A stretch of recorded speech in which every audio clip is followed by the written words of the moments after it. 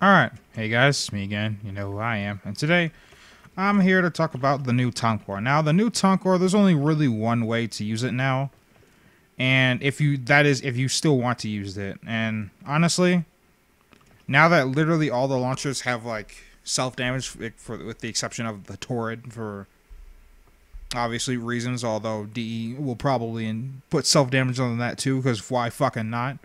The Ogre's buff already made that shit way easier to kill yourself with. Now there's this. So let me just show you my build real fast. So I added another forma on my Tonkor. So it's 6 forma now. So I have 4 Vs, 2 dashes.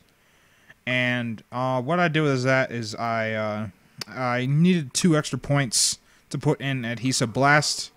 And adhesive blast gives you time to react to the blast radius. Or if you're gonna use this with a frame, use this with limbo and get into the rift. And say if there are melee enemies charging you, that's ample time for you to run, get away or get in the rift. So I'm just going to show you how I use this real quickly. So all I got to do is say a bunch of melee enemies, stick, and I'm just going to miss all my shots here.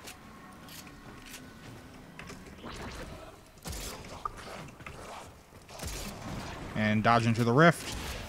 And see you later. Alright. Oh. And let me just... Alright, that one's still alive. I think that's the last one. And see you later.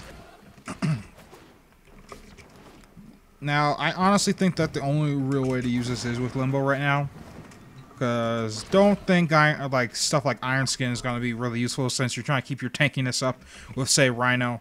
Getting rid of your Iron Skin is kind of not ideal, if you will. So, and what Adhesive Blast also does really well is it gets rid of that bounce that people were so annoyed with.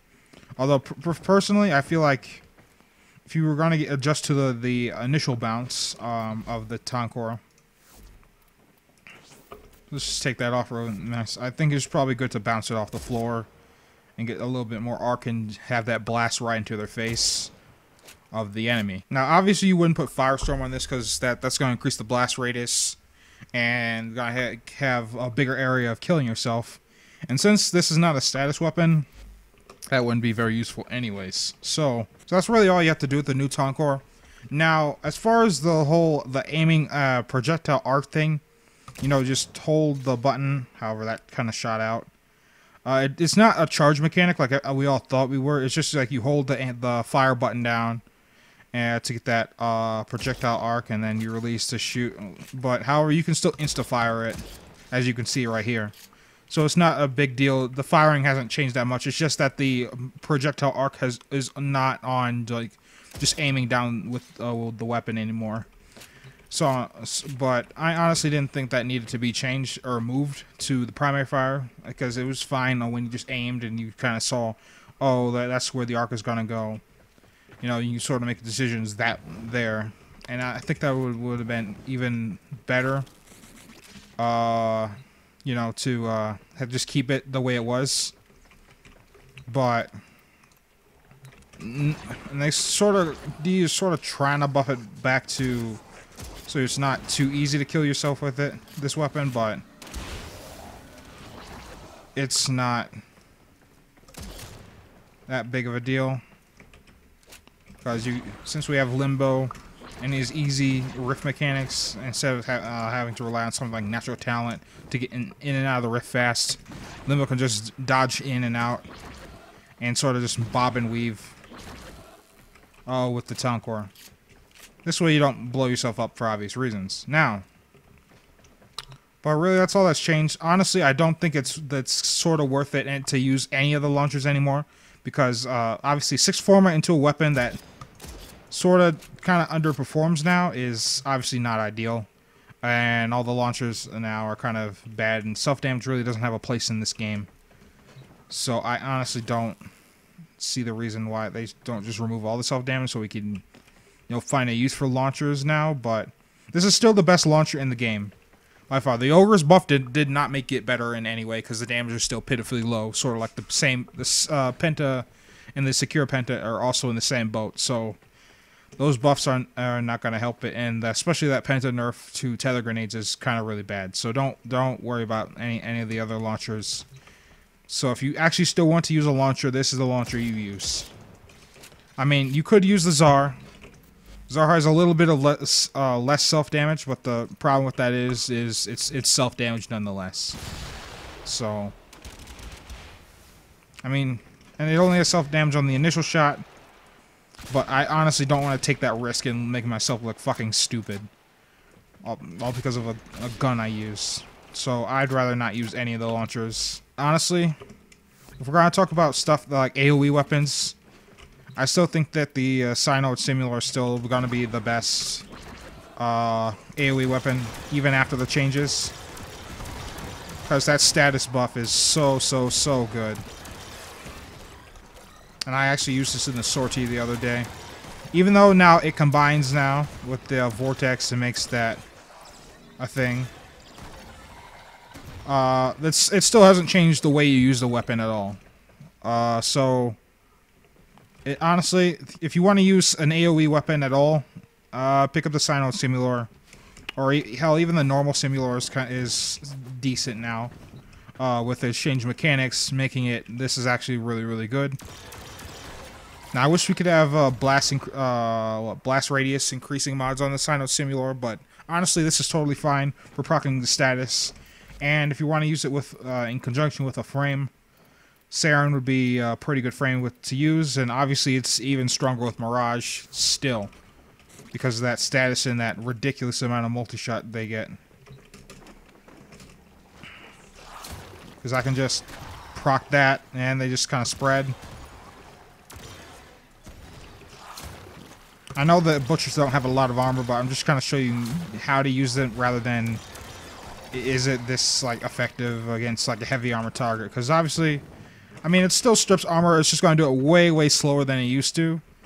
But then again, we have like augments and other weapons that could sort of strip armor. So this stripping armor was just an added bonus, anyways. So yeah, like even with the extra form on the Tonkor, that's probably the only way you're going to use that now. And even then, there's still better weapons to use now. Before I go, I kind of want to show you this, so to realize that the Synode Simular, even after the change, is not dead. And like I said, it's still going to be super duper strong with Mirage, and Mirage especially, because of her clone's multi-shot.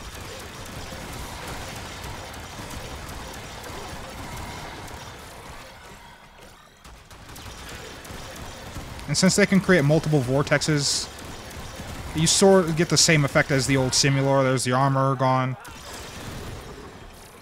And, yeah, this is still pretty good. I mean, sure, I use a lot, quite a bit of ammo.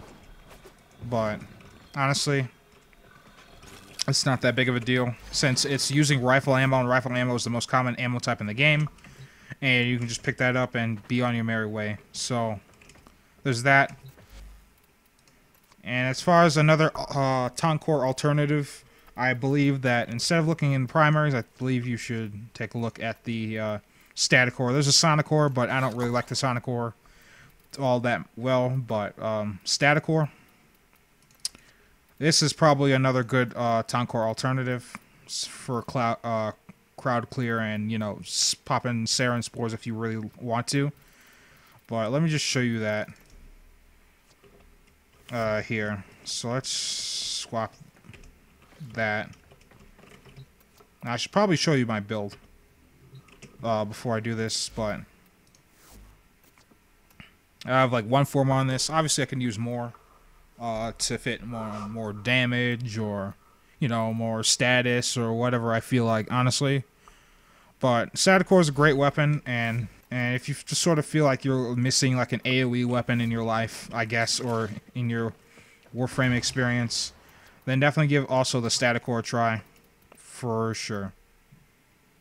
Now, with the Staticor's fire mechanic, it sort of counts as a thrown weapon.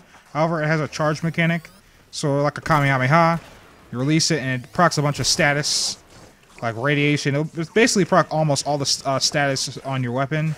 And you can see the enemies are fighting each other. That's a good escape. Say if the enemy is just too strong and the weapon the damage falls off. Proc a bunch of status. Proc corrosive. Proc radiation. Proc some heat. Why don't ya? And does the job just fine. So let's just add a couple bombards just to show you how nuts this could be with as far as utility and like AoE clear. And this is definitely really good in like stuff like infested excavation like Huracan. Now look at all that status it procs. And obviously I can quick fire it as well. I don't have to charge it. So if I just want to spam, I can do that as well. And obviously with all those corrosive procs, that target's dead. And let me just show you this back on the primary fire. Oh shit. Oh fuck. Jesus Christ. Did I accidentally kill her? Yeah, I did. But you don't have to charge it, but I think that the charging mechanic is a lot of fun. But if you just want some quick DPS on the target,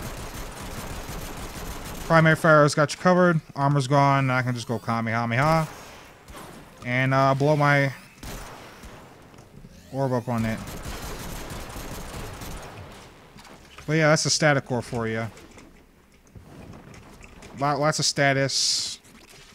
Probably a pretty good Tonkor replacement if I do say so myself, and it doesn't have fucking self damage, as you can tell.